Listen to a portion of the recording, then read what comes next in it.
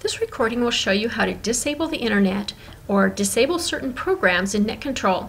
So the first thing that you have to do is select the computers that you want to disable something on. You can just click on one, or you can hold the Control key to select multiple ones. You can also click and drag with your pointer tool or do a Control A to select all.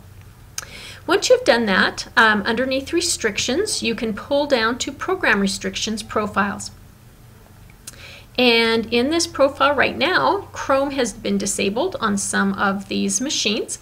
And if I wanted to enable Chrome, I could just come in here and click on this delete right here, and then Chrome would be restricted. So anything that I want to restrict, I just have to go in and find the executable. It's the exe.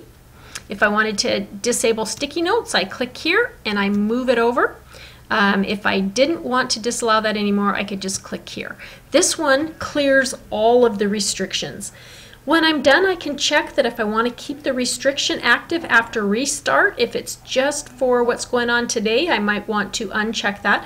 And if I want to apply it only to the current user, that means just that particular student, every time he or she logs in, it will only apply to him.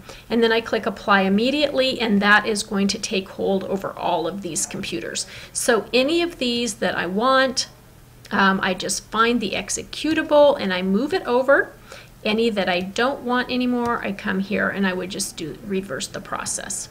I can also save this as a profile so that I can call it up multiple times. If I have a whole bunch of things here, I don't have to keep adding them in every time I want to use that. I can also restrict internet, for example. So if I wanted to disable the internet, I can block the internet right here on all of the machines by clicking here and just say send and run.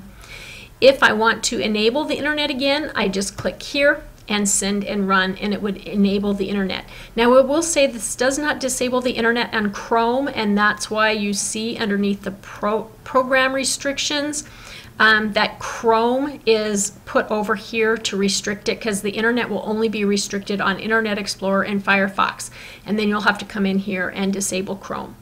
Again, you just come right back in here to your restrictions, program restrictions, and just take it off and then apply immediately, and everything will be good back on those machines again. So I hope that helped you work with internet restrictions and also program restrictions.